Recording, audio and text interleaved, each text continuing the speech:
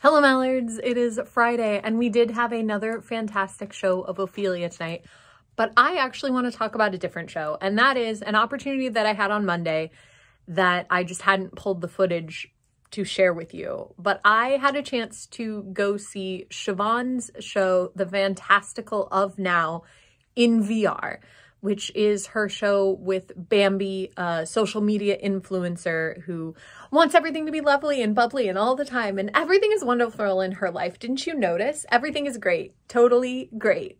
She's so happy all the time, and everything is wonderful. It's fantastic. So fantastical right now. And it's a character that I really enjoy because she has that sort of inner sadness because everything is not actually okay, but she can't possibly admit that. And the show, the in-person version, happened in LA. Obviously I couldn't go, but I do own an Oculus headset. And so I could go to the VR show, and I had a chance to do that.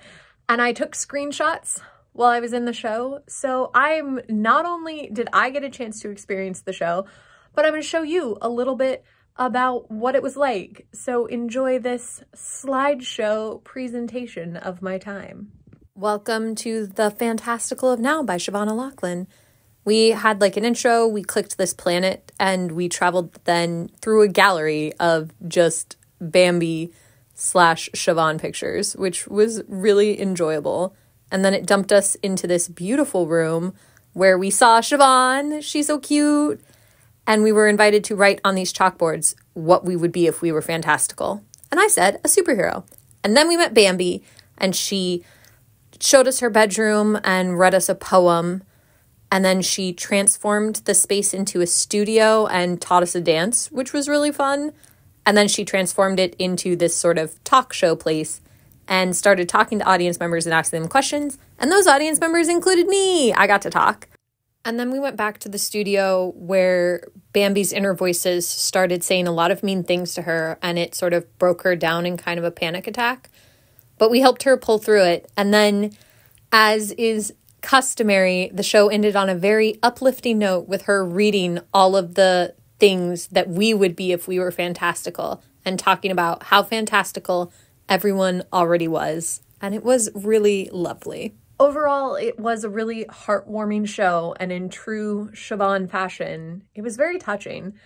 And we did a group hug at the end, which I didn't take a screenshot of because I was in the middle of the hug, but I hope somebody took a picture from the outside, because I think this whole virtual audience all crowded together doing a hug is a really beautiful thing. And virtual hugs were actually more comforting than I had anticipated they would be.